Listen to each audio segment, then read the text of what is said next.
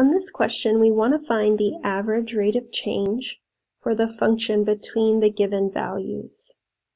The function we're working with is f of x equals x squared plus 3x. And we want to find the average rate of change from x equals 2 to x equals 7. Now the formula for average rate of change is very similar to the slope formula for a line. The average rate of change formula is f of b minus f of a over b minus a. The slope formula is y2 minus y1 over x2 minus x1. If you look at the average rate of change formula, f of b and f of a are two y values, and we're subtracting them. And then we have their associated x values in the denominator that we're subtracting. So this is very similar to the slope formula, and the main difference is that with the slope formula we're going to be using 2 points on a line, and with the average rate of change our 2 points are on this function here, which doesn't necessarily have to be a line. In our example, we're going to let a be 2 and b be 7.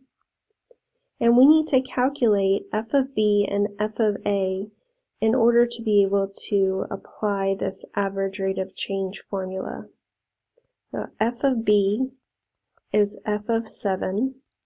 So we'll substitute a 7 into our function f of x to get 7 squared plus 3 times 7. 7 squared is 49, 3 times 7 is 21, and 49 plus 21 would be 70. And we'll find f of a. F of a is f of 2. That's 2 squared plus 3 times 2.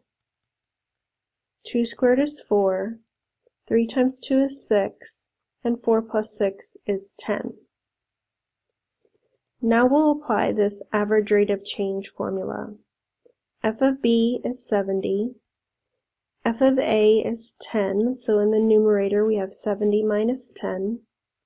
In the denominator we have 7 minus 2, that's b minus a.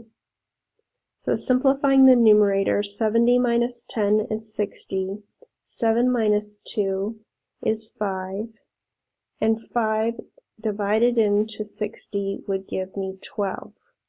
So the average rate of change for our function f of x equals x squared plus 3x from 2 to 7 is 12.